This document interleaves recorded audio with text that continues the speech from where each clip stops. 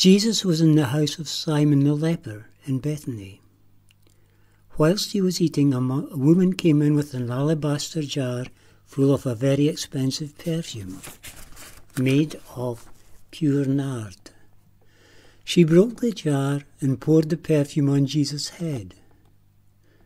Some of the people there became very angry and said to each other, "What was the use of wasting the perfume? It could have been sold for more than £30 and the money given to the poor." And they criticised her harshly. But Jesus said, "Leave her alone. Why are you bothering her? She's done a fine and beautiful thing for me. You will always have poor people with you, and any time you want to, you can help them. But I shall not be with you always." She did what she could. She poured perfume on my body to prepare it for burial ahead of time. Now, remember this.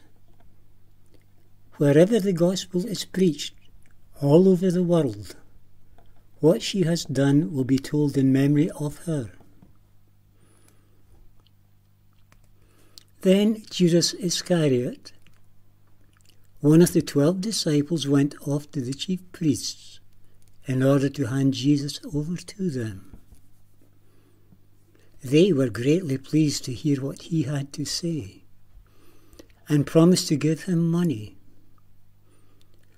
So Judas started looking for a good chance to betray Jesus.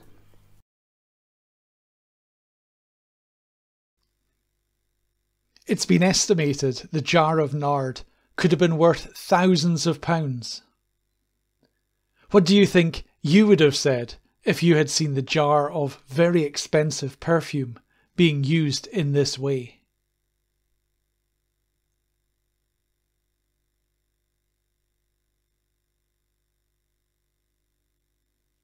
Jesus says, sadly, that poverty will always be with us. What hope does Jesus offer all of us who need help? Physically, mentally, financially, or spiritually?